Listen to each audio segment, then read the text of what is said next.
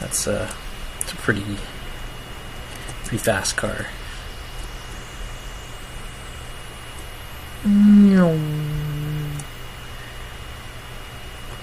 So yeah, I guess that's pretty much it. We can also add some brakes using our down arrow. So I'll write another if statement in here. If key is down, key dot down, this decel, just increase our deceleration rate, or decrease as the case may be, and we'll set that to 0.5. Now test out our new brakes. Boom. Okay.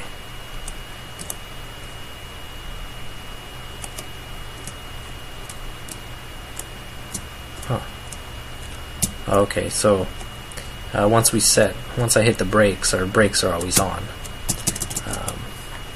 So I want to add an else statement here. So if we're not hitting the brakes, our decel is going to equal our default deceleration. So let's set a default deceleration, and we're going to set that to 0.98 as well. So if we're not hitting our brakes, our deceleration is going to equal our default decel. And we might as well also put in a set variable, brake decel, and so that we'll be able to adjust that easier. So this is going to be our brake decel, and let's change that to 6, and let's test this out. So if I let go of the accelerator, it slowly comes to a halt. And if I hit down, we get some brakes going. And once again, let go of the accelerator, and slowly comes to a stop. Okay. Now we can also incorporate some reverse into this. I think the best way to do that is just to have separate buttons for our deceleration and brakes.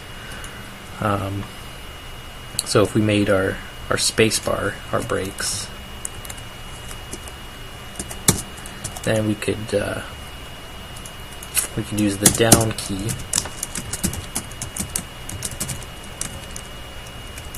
as our reverse. So what we would do is we would set our acceleration let me just copy and paste this, it's a little easier. Okay, so if our speed is, and we want to use our absolute value of our speed, because it's going to be negative. So if we use math.abs, so if this is a -3, it's basically going to treat it as if it was a +3, and then compare it to our maximum speed. So if our speed is less than our maximum speed, we're going to decrease it by the acceleration. Otherwise, our speed is going to be affected by our deceleration. Now let's try this out. Forward, brake, spacebar, and reverse. And